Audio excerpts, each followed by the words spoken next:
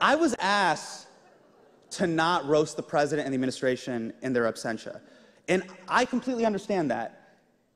We are in a very strange situation where there's a very combative relationship between the press and the president. But now that you guys are minorities, just for this moment, you might understand the position I was in. And it's the same position a lot of minority kids feel in this country. And it's, you know, do I come up here and just try to fit in and not ruffle any feathers? Or do I say how I really feel?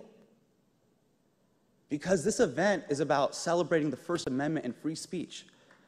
Free speech is the foundation of an open and liberal democracy. From college campuses to the White House. Only in America can a first-generation Indian American Muslim kid get on this stage and make fun of the president.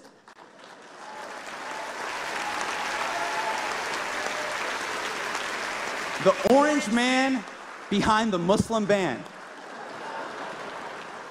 And it's a sign to the rest of the world. It's this amazing tradition that shows the entire world that even the president is not beyond the reach of the First Amendment.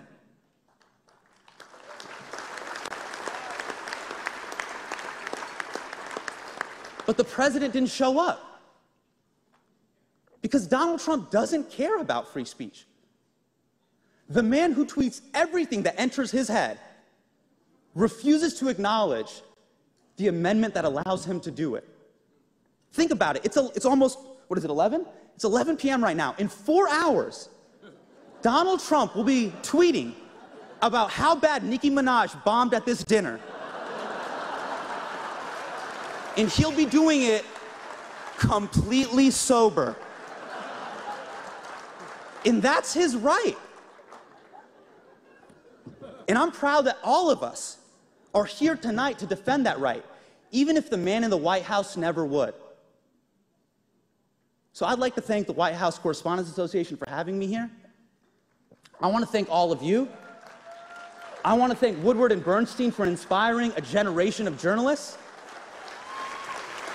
And I would like to thank Donald Trump for inspiring the next. Thank you so much. It's been an honor.